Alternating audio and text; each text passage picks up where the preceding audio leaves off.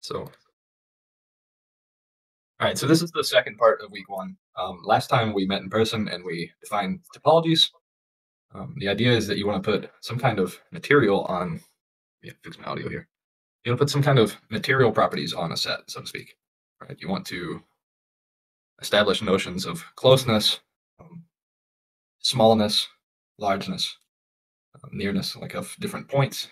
You want to be able to characterize how many holes something has. So you put a topology on a set, and that lets you ascribe those notions to the set. Right? So this is super general because anything we do in mathematics or engineering or physics, you can describe by sets. Right? Maybe locations or velocities or something like that form sets. So we define topologies. Right? So you take a power set of a set, and then you take some of those subsets, and there are four conditions that have to be met in order for that subset of the power set to be a topology. If you have a topological, or excuse me, if you have a topology, you have then a topological space. Okay, let's go to that.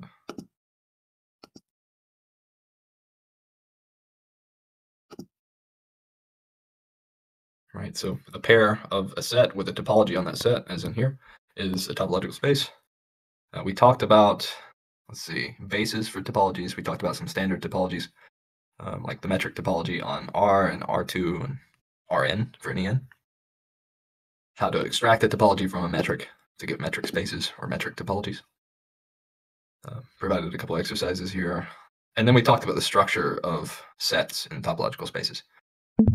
So sets may be open, they may be closed, they may be both, they may be neither. They may also have different properties, right? So some of the points in open sets or some of the points in sets, in fact, might be limit points. You can take the closure of different subsets of a topological space. So we talked about that a little bit. We talked about interior points, boundaries of sets, isolated points of sets, exterior points of sets. So here's a little diagram showing off all these basic kinds of points within a set or nearby a set. Okay. And this is just a closed ball of radius 1, centered at 0 in R2. And you remove the closed ball of radius 1/5, centered at 0. Let's see, Jack says you can't see the screencast. Let me double check. All right. So yeah, you basically form an annulus where the outside is closed and the inside is open by taking a closed ball in R2, and then you remove a closed ball inside it that's strictly smaller. And then you get things that are not in the set, right? The boundary of that removed interior closed ball forms limit points of the set that you're looking at, the annulus, but those aren't elements of the set. Also, any of the points on the interior or on the boundary of this annulus are limit points, but this is kind of like the canonical one. The most obvious to point out is the limit point. So we have another right here. Interior points are always limit points. See, and exterior points are points that you can draw a little. So we're working in R2, right? So the open sets are patches. The basic open sets are patches around points. So you can draw a neighborhood, this green neighborhood right here, around this point, and that neighborhood doesn't intersect the gray set at all. So we say that it's an exterior point of that set. Right? If I can separate the point by an open neighborhood from the set, then it's an exterior point. And I can't get rid of that. There we go. Let's see. So these are just some of the basic ideas that we'll work with as we're building up more complex topological spaces and looking at sets within them. And we have another notion of open and closed sets. So I don't remember if we got to this last time, but a set is open if and only if it equals its interior. So every point in the topological space or in the set is an interior point, then it's open.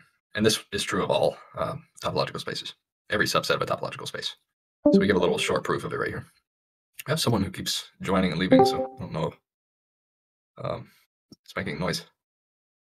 And then a set is closed if and only if every limit point of the set is contained within the set. So not every point of the set needs to be necessarily a limit point, but if there's a limit point of the set in the topological space, the ambient space that it's living in, then in order for that set to be closed, it needs to contain that limit point. Okay. So, this is not closed because these points on this interior boundary are not contained within the set, although they are limit points. So this is not closed set. Right. The other way you would check this, recall, is that you would take the complement of it and check that it's open. And well, it's not, because if you take the complement on the inside, you get a closed ball, which is not open. And of course, the complement on the outside is an open set, but the fact that this is not open kind of messes you up. All right. So we briefly talked about connectedness. So the idea is I want to see if I can reach parts of my topological space from the others in some sense. So the idea is you take a set in a topological space, and if you can fill in or if you can wrap around it two open sets that are disjoint from each other, then that set is said to be not connected, right? It's disconnected. So here's an example. I've got two green patches. You take the union of those, that gives you a set, call it A, and I can wrap around it two open sets, namely U and V, and U and V don't touch each other, so A is disconnected, right? If there exists a partition like this into U and V, then the set is not connected. If there doesn't exist such a partition, then the set's said to be connected. Now, it's a little harder to show that a set is connected, but we have a trick for that I'll show in just a minute. In certain cases, it's pretty obvious just from looking at it that you wouldn't be able to construct two open sets that are disjoint from each other that cover this, because either they overlap and they share interior points, or they, like, of course, don't have their boundaries. The U and V don't, so they can't contain everything in the green set. And you can just check this doing some kind of contradiction proof. And every space can be decomposed into connected components. Was there a question? Okay. Yeah, so if a set's connected, then we say it has one connected component, and the whole set is the connected component of the set, the only one. Otherwise, you can decompose a set uniquely into a certain number of connected components, whether that's a finite amount or a countable or uncountable infinity of amounts. Doesn't matter. There's a unique number of connected components that the space can be decomposed into, and each of those connected components are the maximal connected subsets of the set with respect to inclusion. Okay, so it's kind of obvious what's going on there. The connected components of A in this case are just the part that's in U and the part that is in V. There's only one connected component of this set because, well, it's connected. Okay. An example of a connected set is let's see, is this connected or no? This set is connected. So this is the topologist sine curve, and it's given parametrically this way. And the idea is if you contain U in any kind of open set, where'd I go? Then you're going to have some non-zero diameter in the x direction for your open patch that contains the green part, the U. And that's going to intersect V at infinitely many places. Okay? Because if you extend to the right of U at all, then you intersect V, and you must extend to the right of U, otherwise U is not interior points of the open set containing U, and so that's not an open set anymore. Right? You have to have only interior points to be an open set. So loosely, that's why this is connected. I can't wrap something around V and something around U that are both disjoint and both open. That's all the feedback came from. Okay. Maybe that a little bit. All right. So we were going to look at a trick for checking if things are connected, because it's really easy to check sometimes if they're disconnected because you just construct an example of two open sets, right? U and V, and they're disjoint and they contain the whole the set that you're looking at. And the other way around is not so easy because you have to do some kind of contradiction proof. A trick is to show that the space is path connected, which implies that it is connected. So if you can take any 2 points in the space and you can draw a path with your pin between those 2 points, if you can take any 2 points in a set and draw a path through the set without picking up your pin at all that goes between the 2 points, then it's said that the set is path connected. So we have to define paths to begin with, so we need a notion of continuity before we do that.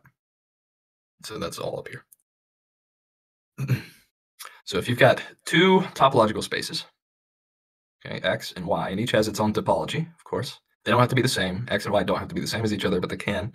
And the topologies don't have to be the same, but they can be, right? So oftentimes you'll see X is the real numbers, Y is the real numbers, and these are both the standard topology on R. But in general, a function f from the topological space X to the topological space Y is continuous if every open set in Y maps through the inverse of f to give you an open set in X. Okay, so it seems a little bit strange, right? Usually you don't, in elementary mathematics, you don't map sets through inverses of functions, you might sometimes look at like what happens if you take the domain of a function and map it through that function forward, and in which case you get the range of the function, right? So if I take, for instance, just to give an example of this, I take f mapping from R to R, and I look at the function specifically f of x equals x squared, then what happens if I map all of R through f? Well, it's every point that I can reach by plugging in a number into f, and so that's going to just be, well, think about the parabola, what's the range? So it's the non-negative numbers, right? So that's going to be y in R such that y is greater than or equal to 0. That's all the stuff I can reach by squaring a real number. Okay? But the other way around is a little bit different.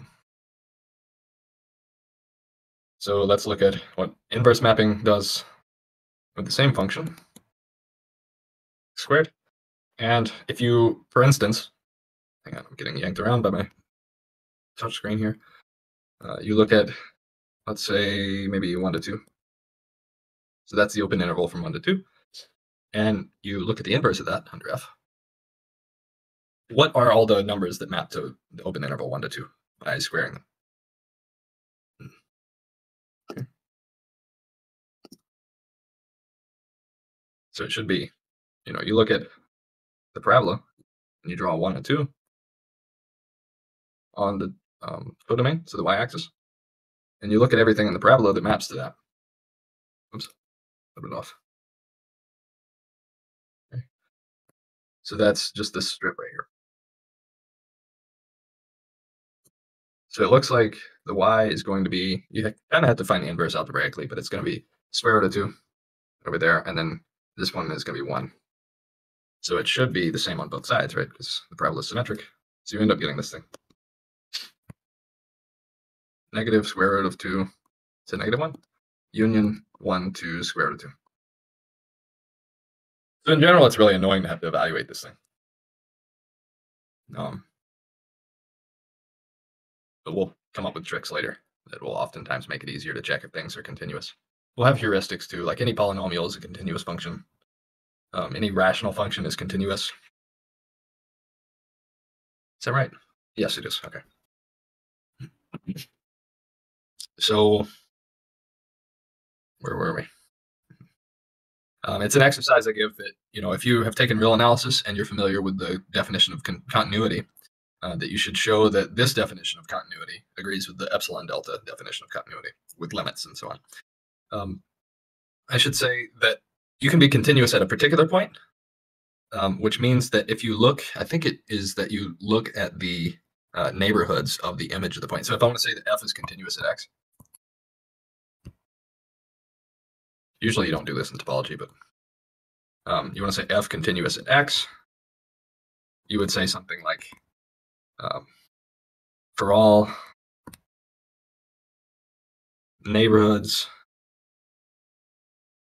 of x, or excuse me, of f of x in the codomain. So these are open neighborhoods. There is a open set. I should be doing for all. There exists some open set in the neighborhoods of f of x such that V is a subset of U and f inverse of V is open. So you say there's a refinement of every open neighborhood at the image of x that maps back through the inverse function to give you an open function, or to give you an open set. So this is kind of tedious. We usually don't deal with this because we're mostly concerned with just continuous functions in topology. We really don't look at discontinuous ones. Just to give an example of something that might violate your intuition as well, you may be used to thinking of the function 1 over x as being discontinuous, but in topology we don't think of it as being so. So I'll leave it also as an exercise. I won't write it, but maybe I did give it in the Discord, but either way, the function f of x taking you, so I should write this way, from the domain of negative infinity to 0, union 0 to infinity, both open, to the real numbers, given by x maps to 1 over x, show that this is continuous. Okay. So even though it looks like it should be discontinuous, if you use the definition of saying, okay, I should be able to draw with my pen without picking it up, still it turns out it's continuous. Just because there's no point in the domain of the function, which is all the non-zero numbers, where I can't locally draw without picking up my pen. So that's continuity. So yeah, you have polynomial functions being continuous. You have on real number spaces. You have rational functions, so like 1 over x plus 3, x plus 7 all over x cubed minus 4. That would be continuous. Anything like this. There's a notion that's a little bit stronger than continuity called homeomorphism. Okay? So a homeomorphism is a continuous function. Okay? And in fact, in topology, we're always going to think of functions and maps as being continuous. We're never going to deal with anything that isn't. So that's a little note I give right here, but just keep that in mind. So a homeomorphism you might think of as, sometimes people call it a bicontinuous function. So the idea is it's continuous, it's invertible because it's a bijection, and it also has a continuous inverse. Okay? So in order for a function f of x to be continuous, so it needs to map from x to y, so it needs to have open sets here, open to open, right? It needs to map through the inverse, open sets to open sets. And it also needs to have the property that it is a bijection, so it's 1-to-1 and onto. So hopefully that's a familiar thing. And then secondly, when you invert it, you should get that the inverse of the inverse map. So this is a function this way. And because it's bijective, you can actually define the inverse as a function. And this is also bijective by virtue of the original function being bijective. And this should map open sets to open sets from x to y. Okay. So really all you have to do is check. Taking an open set in y, does the inverse send me to an open set in x? And if I take an open set in x, am I sent by the original function at f to an open set in y? If you have that, and the function is known to be bijective, then you know that you have a homeomorphism. Okay. So for us in topology, homeomorphisms are precisely the isomorphisms, okay, of topological spaces. So if we say two spaces are topologically equivalent or of the same topological type, then that means that they're homeomorphic. There exists a homeomorphism between them. Okay. And some supporting terminology is just open maps and closed maps. So an open map sends forward open sets to open sets, right? Instead of being continuous, which is when you send backwards open sets to open sets. Open map is forward, and a closed map just sends forward closed sets to closed sets. Okay? Closed sets in the domain to closed sets in the codomain. And being continuous has nothing to do with being open or closed. Okay? It does not imply one way or the other. Another characterization of homeomorphisms is that you have a bijective continuous function, which is also an open map, and that's good enough. It's an exercise that one should find an open map and closed map, neither of which are homeomorphisms. Now, that's not the same thing as homomorphism, so I write that here. This is an idea from category theory. And this is just noting like what the different basic objects and morphisms in the topological category are. The objects are topological spaces. Homomorphisms are precisely the continuous functions, so that's why we never talk about any non-continuous functions, because they aren't even in the category of topological spaces. The isomorphisms are precisely the homeomorphisms, and the initial object is the empty set, just like in the category of sets, and the final object, also just like in the category of sets, is the singleton set. I'm coming back after the recording session to cover something that I completely forgot to touch on while everyone was here. So the entire reason that I introduced continuous functions on topological spaces is so that we can introduce the notion of a path, and then talk about path-connected spaces, which is a stronger notion than connectedness, right? So we leave that as an exercise. So if you have a path-connected space, the exercise is to show that it's also connected, right? And moreover, we wanted to show that this topologist sine curve that we were looking at, although it's connected, is not path-connected, right? And that's an exercise as well. So the notion here of paths is that you take a function which is continuous, and it maps from the interval I, which is 0 to 1, closed in the real numbers. It has a standard topology inherited as a subspace of the real numbers. And it maps to x. We call this a path in x from A, which is the starting point at f of 0, to B, which is the ending point at f of 1. This is just nomenclature, right? This isn't extra definition. We're just saying that A is equal to this, the starting point, and B is the end point. Okay. So the path, you can kind of think intuitively that it's mapping this interval, time interval, kind of continuously into x. So you get some kind of curve. So let X be a topological space. Let little x be a point in X. The set of all y values or y points in X, such that there exists a path in X from X to Y. Right? So you fix the point X, and then you ask, what points can I find a path that takes me from X to Y? Namely, those points I'm asking about are Y. That set of points is called a path component of X, containing little x. Okay. So the idea is, what points can you reach from a particular point? That's called a path component. The topological space X is said to be path connected if it has only one path component. So this is much like the idea of connected components, right? So some people will call this sometimes path connected components. So in fact, it turns out, let's see, that you have at least as many path components in a topological space as you have connected components. Okay. And if 2 points lie in different connected components, then they certainly lie in different path components. Right. So it's an exercise, of course, to show that you can't take a path from anywhere in U to anywhere in V. And it should be pretty easy to prove that. You do it by some kind of contradiction argument. Now, path connectedness has really weird properties. Like, we can construct something called the Sierpinski space, which is a set made of 2 points, A and B. And the topology is really minimal, right? So the power set's already small because it only has, 2 to the power of 2 or 4 many elements or subsets of X. Whereas the topology, we just take one of those away, right? So we have the empty set, we have the set containing A and B, and we also have the set containing just A. Those are the open sets in this topology. You can check, of course, that this is a topology, and it looks like this if you draw it out. Okay. The claim is that this is actually a path-connected space. Okay. We give a proof here. If you're interested, you can read through this, but the idea is that you construct a path from A to B that looks like this, where you stay at A for all but one point in the domain of the path, or the time of the path's traversal, same thing. And then you suddenly jump to B for an instant, and then that's it. That's the path. It's continuous, and it takes you from A to B. Simple. Now, the continuity relies on you actually taking open sets in the Sierpinski space and mapping them back through the inverse of the path map, which is G in our case, and then checking that those open sets map back to, through G inverse, open sets in the interval 0 to 1, right? So the open sets are purely, there's only 3 you got to check in the Sierpinski space, which are X itself. So that automatically maps back to give you all of the interval because, well, the domain is a subset of the inverse image of, or excuse me, the pre-image of X, right? The domain must be in the pre-image of the codomain, certainly, or of the range, I should say. The empty set is, of course, it maps back to the pre-image, which is the empty set, in the interval 0 to 1.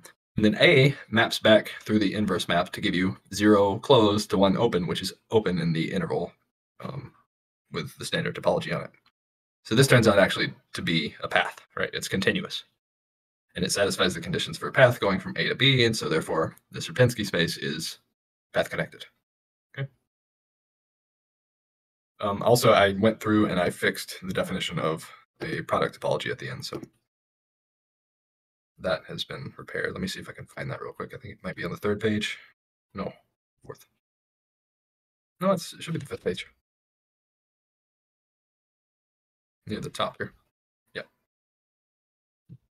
So just to show, this is the corrected definition of the product topology on finite Cartesian products.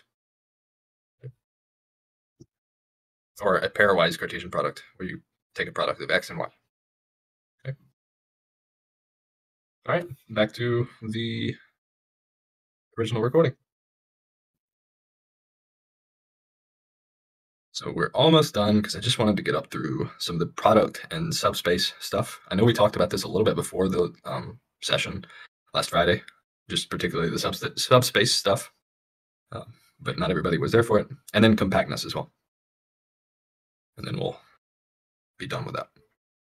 So the idea here is that we can take projections, which are surjective maps or onto maps, and we can also take restrictions of functions, namely continuous functions, which are kind of, in essence, the same thing as inclusions, which are injective maps, or one-to-one functions. And we can take those and we can use them to build new topological spaces, right? We've already got some examples, like we have the real numbers, we have any metric space you can create. We have Rn. We have different spherical spaces like S1, S2, S3, so on. Lots of things. And we want to build new spaces out of those as building blocks. So we have two tools essentially for doing that, and they are subspace topologies and product topologies. So a subspace is the following. You take a topological space X with a topology T. Okay. You take a subset of the topology, or excuse me, a subset of the topological space. Okay. So it's just some set living in a topological space. That subset inherits a natural topology just from living in the topological space X. Right? So A is the subset, and it inherits a topology from X called the subspace topology. And the idea is you just take the open sets in the bigger topology, the ambient space, okay, and you intersect them with the subset, and that gives you open sets on the subset, or the subspace, I should say.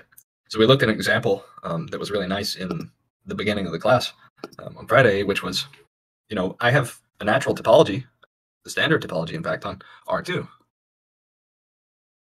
Right? So what is R2?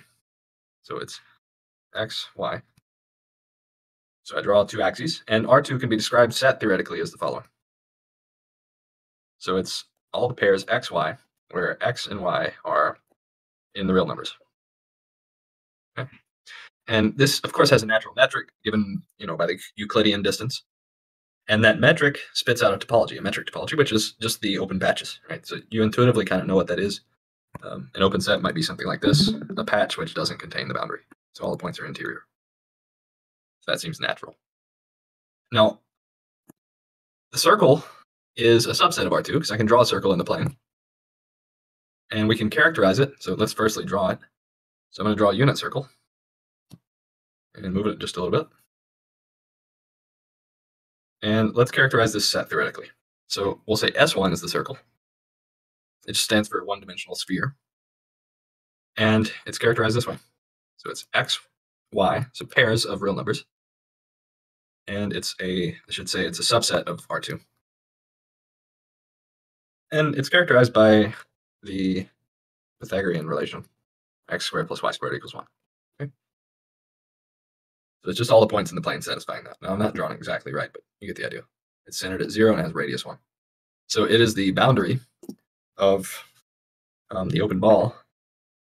So what I would say is S1 is equal to the boundary of the open ball. Maybe we'll even make it a closed ball, centered at 0 with radius 1. That's another way to characterize it.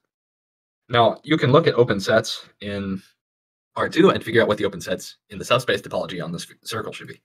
So what those are things like this. Right? So that doesn't intersect the circle at all, so it doesn't contribute to the topology on the circle. It's kind of irrelevant. However, if I take a set that looks something like this, then it's pretty clear how this intersects with the circle, right? So it gives me an open set, which is just this part. Maybe I should use a different color, red. Okay. So that's an open set on the circle. And you can think, what do all the open sets have to look like? Well, they have to just be patches, much like on the real number line. And then you have this one kind of special open set, which is the whole circle, right? So here's another one. And then you have the whole circle being an open set, and then the empty set being an open set. So the subspace topology is just open sets comprising the intersections of the subset that you're establishing a topology on with open sets in the ambient space. So R2 in this case. Okay. Here we're looking at the closed ball of a particular radius centered somewhere in R2 and trying to establish some open sets on it by the subspace topology procedure. And it's quite clear that, these open sets probably come from something that looks like this. So this wouldn't contain the boundary, even though it seems to have like some kind of boundary here, right? Still, this is open in the subspace topology on the closed ball, right? And then you might have another that's something like this. And then the other one's just fine, right? This is already an open set in R2. So this is open sets that contributed to giving these open sets on the closed ball in the subspace topology on it. And we just say that that's a topological subspace in the end of R2. And I've deleted too much. That's fine. Whatever, you get the idea. Okay. So that's it for subspaces. That's probably the most common thing we use, right? We build all kinds of things out of that. For instance, I'll give an example. In general, let's say I want to look at Rn. We kind of have an intuitive notion of what this is. It's just n-dimensional vector space, real scalar coefficients, simple. You can build from this a topology on a unit sphere of dimension n minus 1. Okay. So what is this saying? Well, this is always equal to x1, x2, so on through xn. So these are just the coordinates in the n tuple Rn, and they have to square to give you, well, you take the sum of the squares and you get 1. So canonically, this is the n minus 1 sphere, and this gives you the natural topology on that. So this is actually how you construct general spheres. I've deleted this again. Okay. So there's a whole new class of topological spaces we can now work with. S3 in particular has some interesting properties for integral submanifolds and compact topology. So maybe later we'll deal with that. It's hard to visualize these spaces though. But you can build things you can't really visualize. Why not use products of R mod 1? Well, I'm not sure what you mean. R mod 1. Oh, you're thinking about intervals, right? So yeah, so we'll actually see how to do that in just a second. So what you're saying is like I to the n. So this is, yeah, that's good. So in R, you have 0 to 1 is a subset of R. Oops, other way. Okay. And this inherits a natural topology. And you might think of the open sets, this is R. Here's 0 to 1.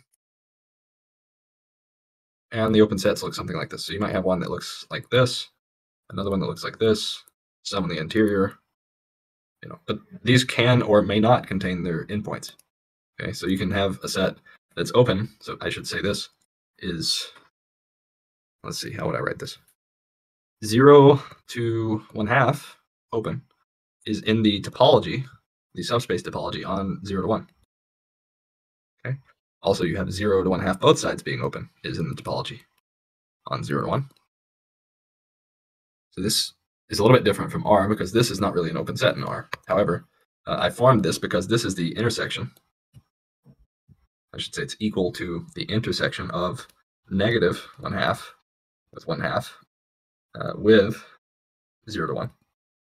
And so that's how you can kind of see that it's an open set in the subspace topology on 0 to 1 closed. And canonically, we have a name for this, right? So this, with the subspace topology inherited from R, is called I. It's called the interval, the closed interval. Okay. You can do this also in general Rn, and you get something called In, which is just 0 to 1 cross 0 to 1 cross ... cross 0 to 1, and you do that n many times, and then you give this the subspace topology from Rn. So this is n many times, and this will give you boxes, like some kind of box thing. And let's see. I should say that normally when we build these kinds of spaces with a lot of Cartesian products involved, we don't use the subspace topology and inherit from Rn. We'll usually use the product topology, and it's more natural to think about the topology in that context. Though this gives you the exact same topology in certain cases, like this one. It's just that the product topology is a little bit more powerful where we can use it. And it leads to the idea of bundles later. So let's look at that. Okay. So let's see. I might also leave as an exercise that the subspace topology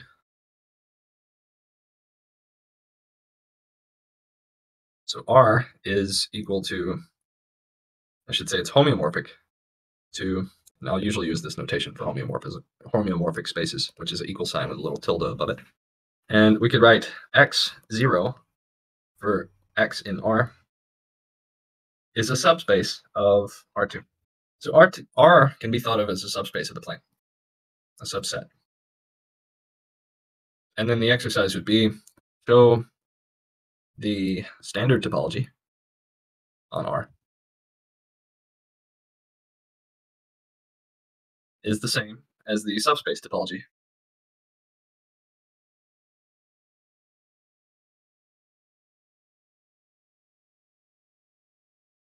Inherited as a subset of or from R2.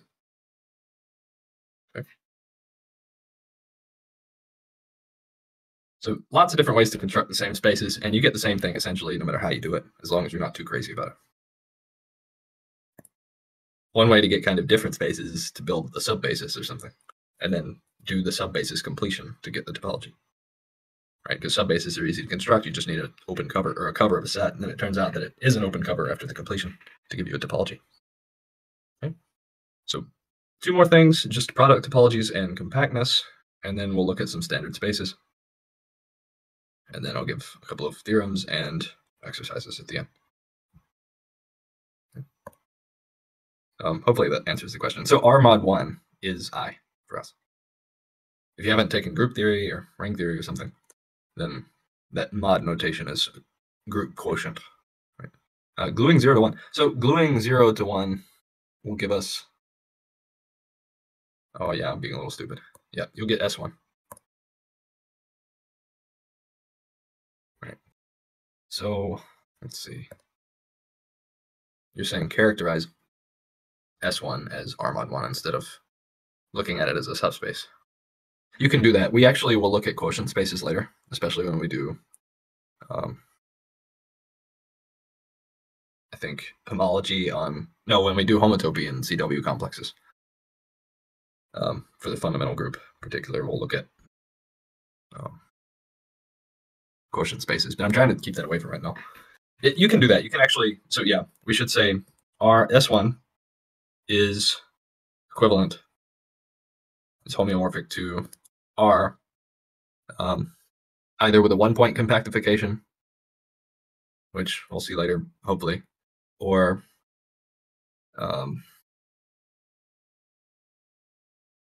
there's not a nice way to do this as a quotient topology. Usually what you'll do is take I itself and then glue again together the endpoints.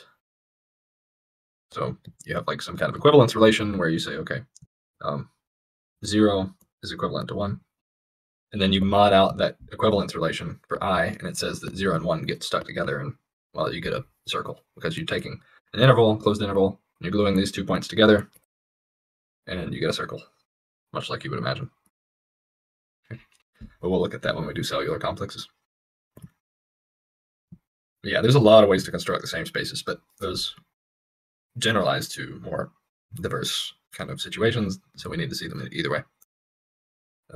There's a bunch of standard objects in topology. Like right now, we're dealing with just standard generic topological spaces, and in particular metric spaces. But you also have simplicial complexes. So that's what we're kind of looking at up here. You also have simplicial complexes. So simplices, they're kind of like triangles or tetrahedra or generalizations of that idea. You also have CW or cellular complexes, which we'll look at when we do Morse theory. You have sum and product operations, which you normally think of as being on cellular complexes. So they let you like glue different spaces together. Here I show a connected sum. So you basically chop out a little patch of 2 subsets of a topological space, and then you glue them together by a cylinder. That's connected sum. It takes a disconnected space and connects it. You also have the wedge product, which takes 2 sets, which each have a specified point in each of them, and it unifies those 2 points together. So it kind of does a quotient at 1 point, right? It glues them. There's all different kinds of other such constructions like that.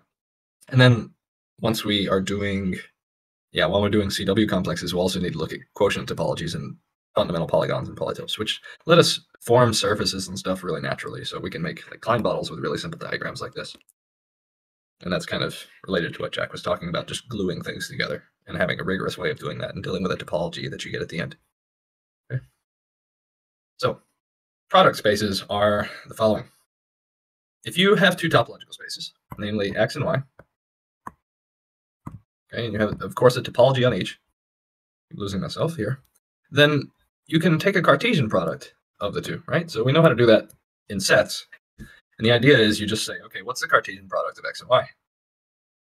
Well, that's, as a set, it's all the pairs of elements from X and Y.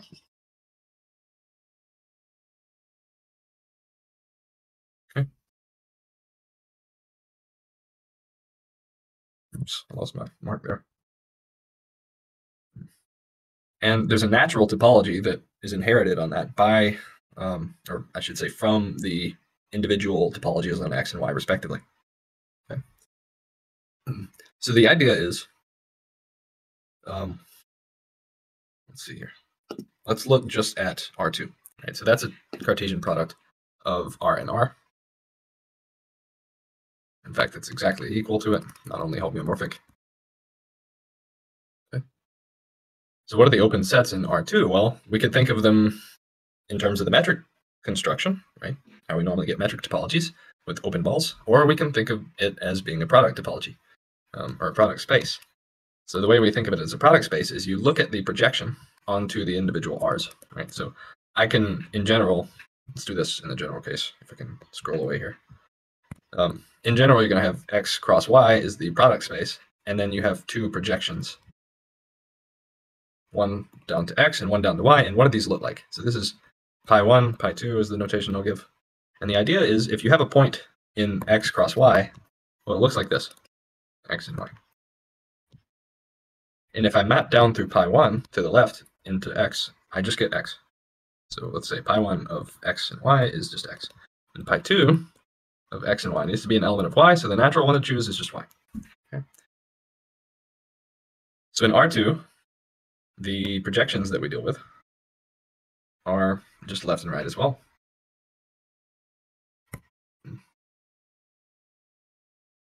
And that map looks like this. So this is pi 1 over to R. And then you also have pi 2 over to R. And it's exactly the same setup. So pi 1 of xy equals x, and pi 2 of xy equals y. Okay. And if you had a Cartesian product of 3 different spaces, then you would have a pi 3 as well. Right? For the tuples, you would have a third projection map, which takes x, y, and z and maps to z. Now, let's see. What do the open sets need to be? So the idea is I want to check if let me think about how to construct this so that we don't get something messed up. Because I'm thinking about weird stuff, like what if I take in R2 something to this effect? So it like contains part of the boundary here, and then the rest of it's kind of open boundary. Well, you might think x and y coordinates. So how would this project to give me open sets in the individual x and y coordinates? Right, it wouldn't, because in x you get this thing open, and in y you get this thing open. So it seems like it kind of avoids the issue. Right, it seems like it kind of subverts the notion of projecting down onto x and y axes. Let's see. Let me make sure I gave the definition properly.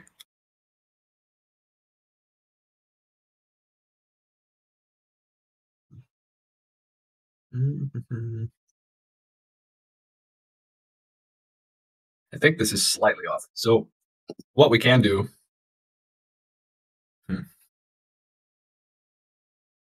Oh, I see. So what you do is you fix one of the coordinates. Okay.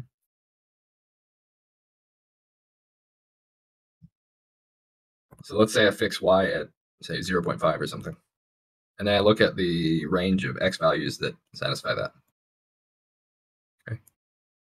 So I take this set is pi 1 of, let me do this with compositional notation, pi 2 inverse of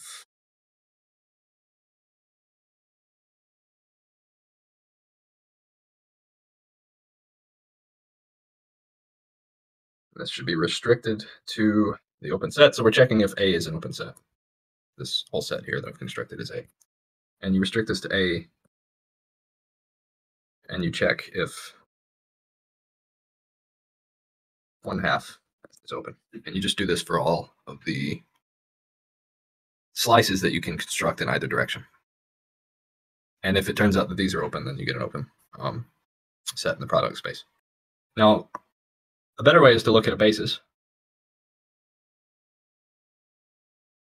right? Because this seems kind of tedious, and I don't want to do it analytically if I can avoid it.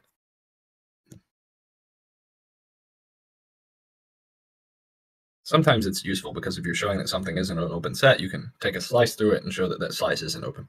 And that slice is given to you by restricting one of the projection maps. Kind of tedious to do analytically, but of course you can draw a picture and kind of figure out what's going on there. So what you can do to characterize open sets in terms of a basis is you say the following. Let's see. Actually, let me go grab a definition to double check because I'm missing something from the lecture notes. Okay, so that's what I was thinking. You take open sets in each of the things you're taking the Cartesian product of. And we want to get a topology or a basis for a topology for R2, for R cross R. And that's a set of subsets of R2 given by the following. So take U. We should do this. We should do U1 cross U2, given that U1 is in the topology on the left R, and U2 is in the topology on the right R. So it's a little bit conflicting here because we're using the same space twice, but if I wanted to do this for like a cylinder where you're taking R and S1 and crossing them together, then I would look at this. So it would be U1 cross U2, such that U1 is in the topology on, what did I take, R first? And then U2 is in the topology on, so it's an open set in the circle. Okay. So you say, okay, I get a basis for the product space, or for the product topology, by taking open sets in each of the individual things I'm multiplying together, taking the Cartesian product of, right, R and S1, I take open sets in those, and then I cross them together, and this should give me a basis for the topology on the product space. Now, remember, to go from a basis to a topology, I just need to take finite intersections of elements of the basis. Okay. So that allows me to get things that are not convex like this. Although I don't get this because, well, I can't get that boundary to be included. So I get something like that is in the product topology. Okay. Now I should note, if you're taking, it's possible to take infinite dimensional products, okay, or infinite products. So one example you might do is you might take, so this is multiplication notation, right? It's like a sum, but instead of adding the things that were, like if I were to write a sum, I would do this kind of thing. Oops, forgetting how to write my sigmas. So I might take like 1 through infinity and then have AI or something. So instead of doing this, this is A1 plus A2 plus so on. I might take this kind of notation. And then we might take different topological spaces, I. And this is just x1 cross x2, so on. Okay. So this is a set operation. I'm just doing an infinite Cartesian product. So the elements are tuples, x1, x2, so on, such that x1, in fact, I'm just going to write the general form. Each component of the tuple, xi, needs to live in capital Xi. Okay? So this, as a set, is what this thing is made up of. Right? The tuples are the elements of that infinite Cartesian product. Now you can also take, I want to say you can take, in some sense, uncountable Cartesian products, but I'm not sure what the typical way of defining that is. I mean, to me, I would just take like, a product over alpha in some arbitrary index set, and then this thing.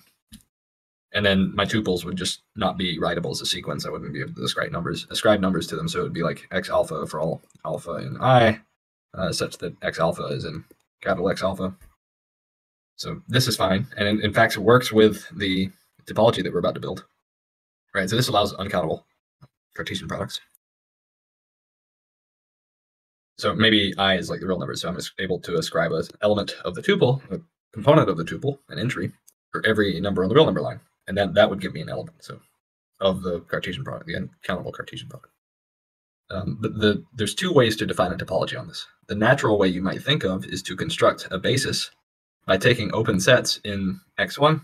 So you take a basis for this product topology, or for this product space. Okay. And you construct that by saying, okay, let's take a infinite product of open sets. And this should be such that ui is open in xi for each I. Oops. Okay. So this does give you a basis for a topology, and it generates the topology that it generates, the what's called box topology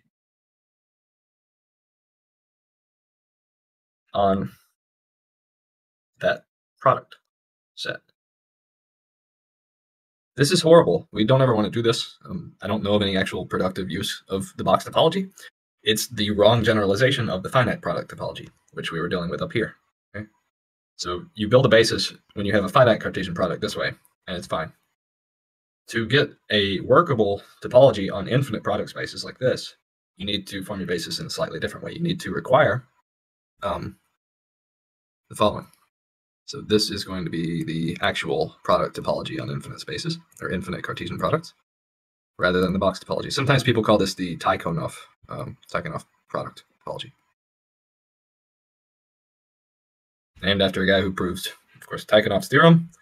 And I forget what it's about right now, but they have it in any introductory topology course. It's just that we won't use it much, if at all, in differential topology. So the basis that you use is the following. So same construction as far as what kinds of products you're taking, but you have a restriction on the open sets that you're using when you take those products. So you have UI open in X, I, but you also require that only and all but finitely many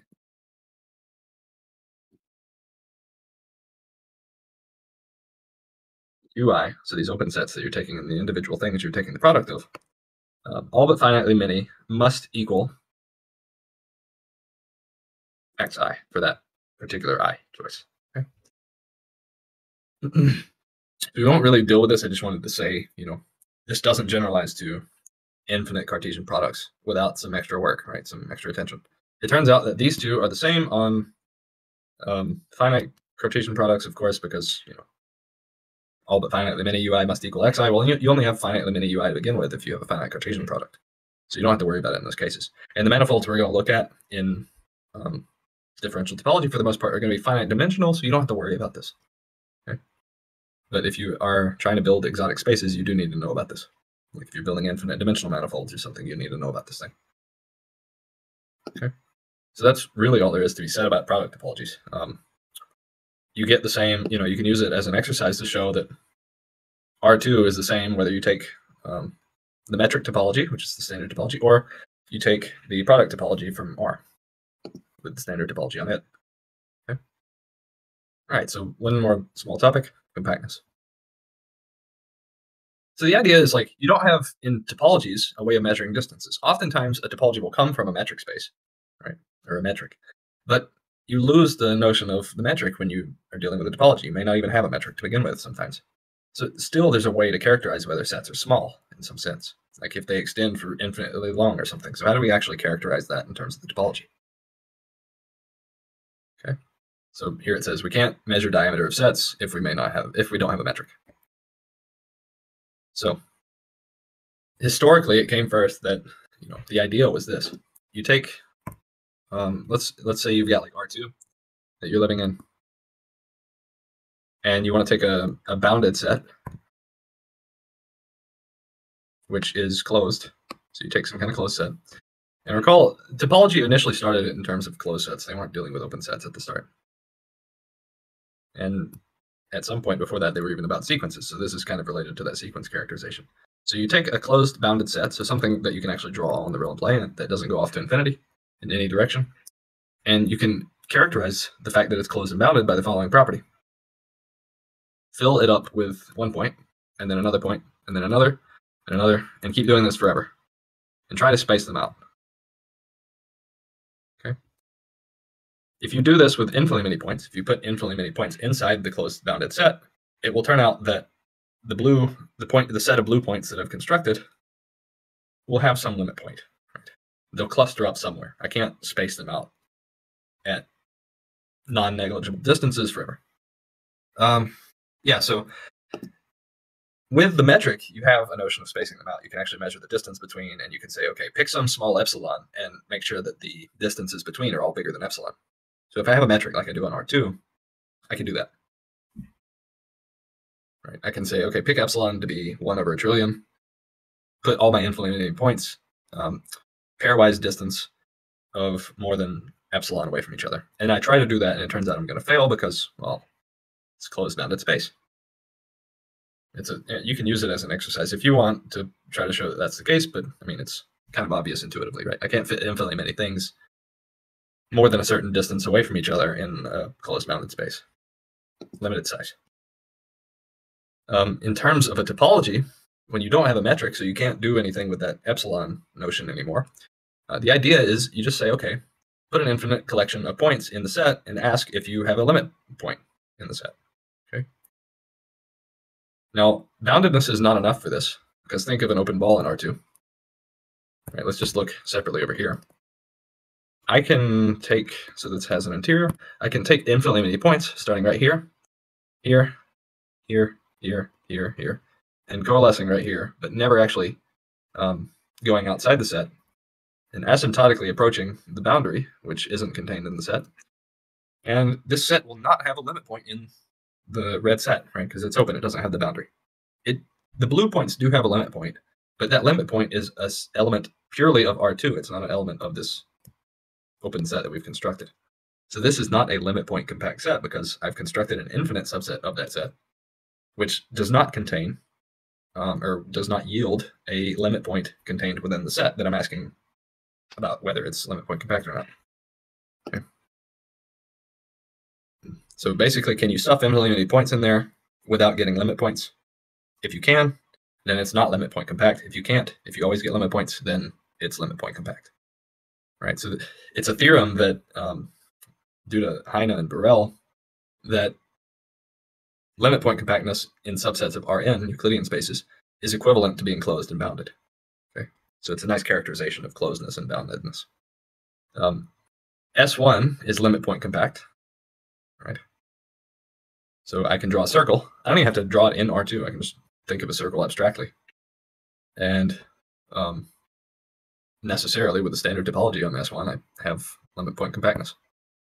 Right? Because you draw a circle and you try to stuff infinitely many points in there, and you're going to have them clustering up somewhere. Right? I can make them all just cluster up in one place, but still there's a cluster point, a limit point. And that would be, in this case, right here. An open limit point compact set. Let me think about that. This one is open. In fact, every topological space is a limit point compact subset of itself, as well as an open subset of itself. Right? You must check the definition of topology to make sure that it is in fact open. But yeah, the whole space in the topology on that space, namely S1, is open. Right? Because recall, a topology has to have two things be open guaranteed, right? The empty set and the whole space, the whole set must be open. And so I can't get limit points. Let's see. Is that quite right? I should say that that doesn't always happen because you don't always get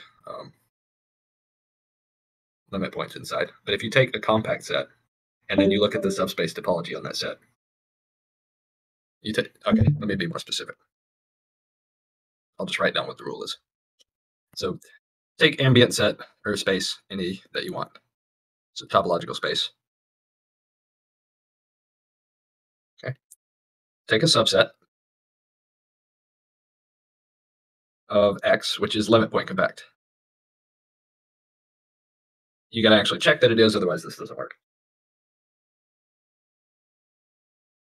Let A have the subspace topology inherited from X.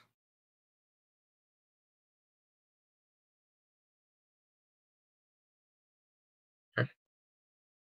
Oops.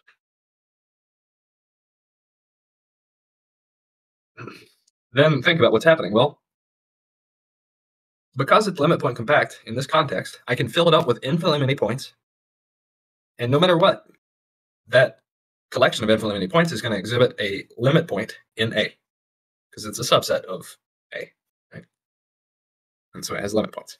Now, if I let A be a subspace of X and I give it the subspace topology inherited from X, then because A is the entire space that I'm now looking at, it must be open.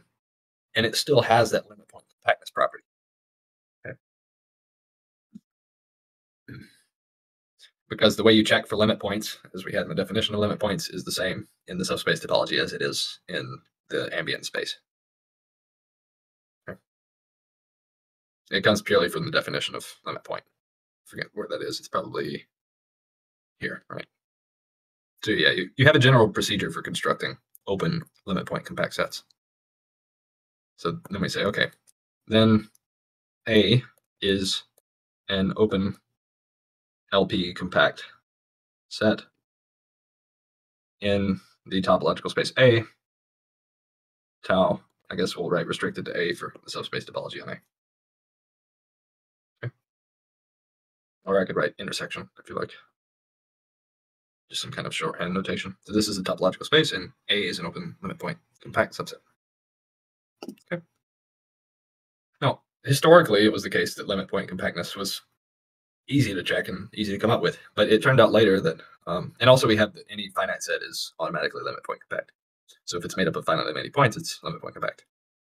In practice, it turns out that there's a more useful notion of compactness. So measuring smallness, right? How much stuff can you stuff inside? So regular compactness, or I should just say compactness, is the following. If you take a topological space and then you take a subset and you want to ask, is it compact? Is it small? Then what you do is you say, okay, take any arbitrary open cover of A. So let's look at an example. So we have in R2, maybe this thing.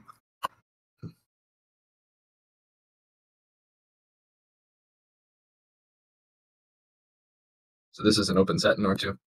And I want to ask, is this compact? Well, what I do is I let there be an arbitrary open cover of it. So, I could cover it by itself because that's an open cover. And I ask, does that open cover have a finite subcover?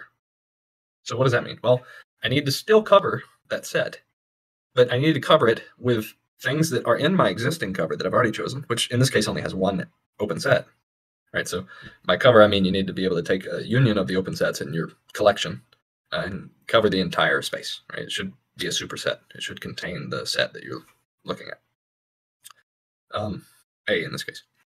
Right, so for us, this is A. And if no matter what open cover I started with, I can find a finite subcover, which means I can take away all but finitely many open sets in this cover and still have a cover, then we say that A is compact. Now, this is nice in the cover that I chose because, well, it's clear that this is already finite, so I don't have to take anything away. However, I can actually construct something, an open cover that shows us that this is not compact. Okay. So one would be, let's see, maybe take the following. Just block off here, because you have a metric, so you can measure distances. So take like 1 as the distance here. Let me draw in red so it's easier to see.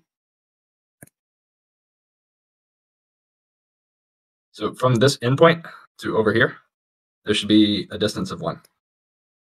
And then take the boundary, don't include it, because we need to be open. And then this needs to also not be included. And then the interior is filled in. So this is an open set. And I want to cover A by open sets that look like this in a way that there's no finite subcover. So what I do is, okay, I now take 1/2. So that's from here to here. And I'm going to make, so let's call this U1. Let's call the second one U2. And it should overlap completely with U1 and cover it, but also go up to 1/2 away from this point. So this is U2. And then I'll have U3, which goes up to 1/3 away from that point. And then U4, which goes up to 1/4 of a unit away from that point, and so on. U5, U6. We never quite reach the point, but we do end up reaching every point eventually. And so this is an open cover. It's just that I can't delete all but finitely many of the UIs, because if I have only finitely many UIs, then I have a U in being max, right? The largest I. So right, UI is the largest one. If I have only finitely many in a subcover, and that UI only goes, it only goes up to 1/I away from this point, and so it doesn't cover anything less than 1/I away from the point. Okay. So we end up missing some of the points, no matter what finite subcover of A we end up taking for this open cover. So I've just constructed an open cover of A which does not have a finite subcover of A, and therefore A is not compact. Okay. Now it turns out that in most of the spaces we're going to look at, Limit point compactness is the same thing as compactness. In fact, any metric space has this property. So if you want to show something is compact, instead of showing by contradiction or something that every open cover has a finite subcover, you can instead just show that every infinite set has a limit point. Just show that it's limit point compact. On the contrary, if you're trying to show that a set is not limit point compact, you can show it's not compact by constructing an open cover which has no finite subcover, like I just did. Okay. In non-metric spaces, in non-metrizable spaces, I should say, spaces that can't be obtained as a metric space, as a metric topology, from a metric topology, those aren't necessarily, they don't necessarily obey this condition, right? Limit point compactness may be a stronger thing than compactness in those cases.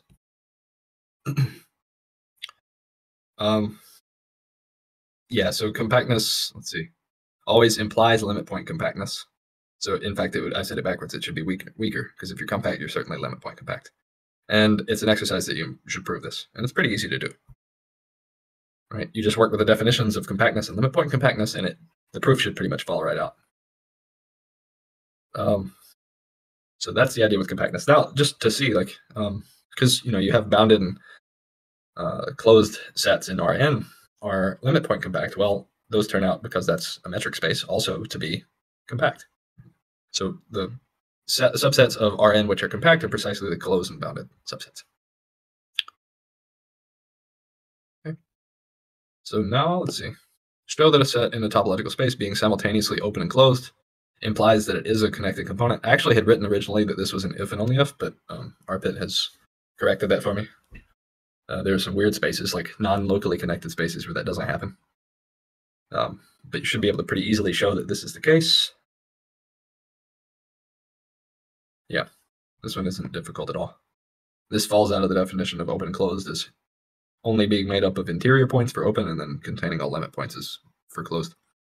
And then finally, the last exercise is take the metric on the complex numbers being defined by the modulus of the difference between two numbers.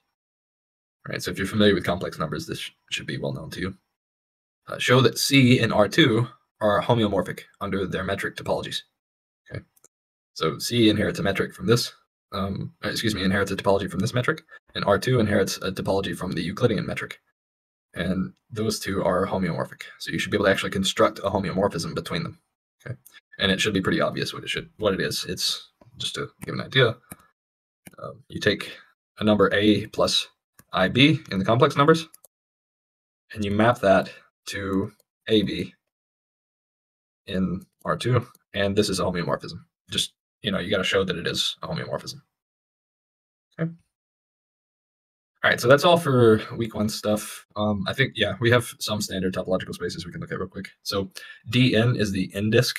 So what that looks like is just a closed ball in Rn. So D2, for example, is just what you normally think of as being a disk, just a closed circle with the interior contained. If you take the boundary of an n disk, you'll get the n sphere. So this is pretty natural, right? You just get rid of the interior and you're left with S1, right? So it's no longer, this would have been D2 with the interior contained, and then you take the interior away and you get S1. So you demote the number that you write. I is the closed interval from 0 to 1. Okay, this is standard.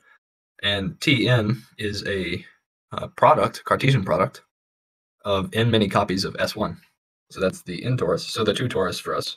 Of course, the 1 torus is just a circle, but like the 2 torus ends up being this thing, right? The donut shape that you usually think of. And the idea is every point is made up of 2 angles, theta and phi, and one is the meridian, the angle around the meridian starting from there. So this is theta, and the other one is around this interior, like longitudinal ring. So that would be the angle phi. Okay. And you can construct 3 tori by taking another copy. So T3, the 3 torus is S1 cross S1 cross S1. And it gets a natural topology, right?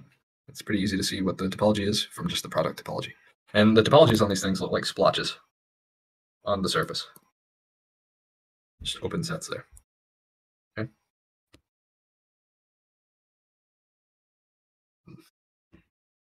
And I already showed these spaces.